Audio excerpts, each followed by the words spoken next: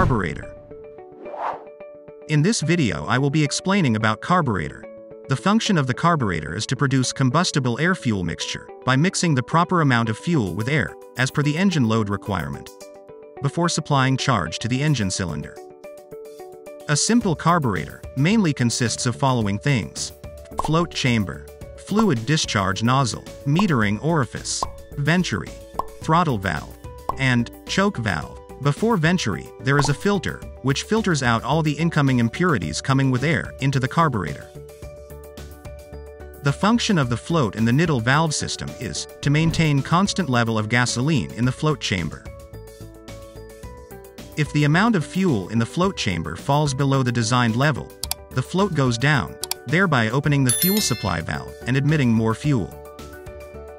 When the designed level of fuel is reached, the float closes the fuel supply valve, thus stopping the additional fuel supply from the system. The float chamber is vented either to the atmosphere or to the upstream side of the venturi. This will keep the float chamber at atmospheric pressure. During suction stroke, air is drawn into the venturi, which has minimum cross-sectional area at the throat. As the air passes through the venturi, the velocity of the air increases to maximum at venturi throat. As the velocity increases, the pressure at venturi throat decreases and become lower than the pressure inside the float chamber.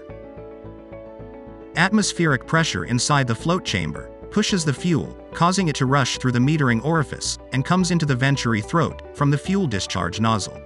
Since the opening of the fuel discharge nozzle is small, as the fuel comes out of the discharge nozzle, it atomizes and mixes with air, making uniformly mixed air-fuel mixture. This air-fuel mixture, which is also known as charge, is fed into engine cylinder. The pressure difference between the float chamber and the throat of venturi is known as carburetor depression. To avoid overflow of the fuel through the jet, the level of the fuel inside the float chamber is maintained at a level which is slightly below the tip of the fuel discharge nozzle. The gasoline engine is quantity governed, which means, when power output is to be varied at a particular speed, the amount of charge delivered to the engine cylinder is varied.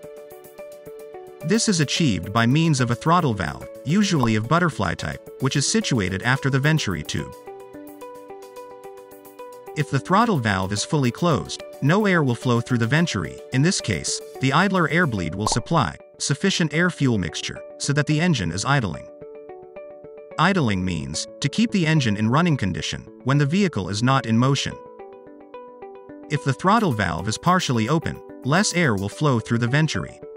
Thus, less airflow will produce less pressure drop, which in turn causes lesser fuel to discharge through the discharge nozzle, and hence less air-fuel mixture is delivered to the engine cylinder. Therefore, the power output of the engine is reduced. If the throttle valve is open fully, more air will flow through the venturi.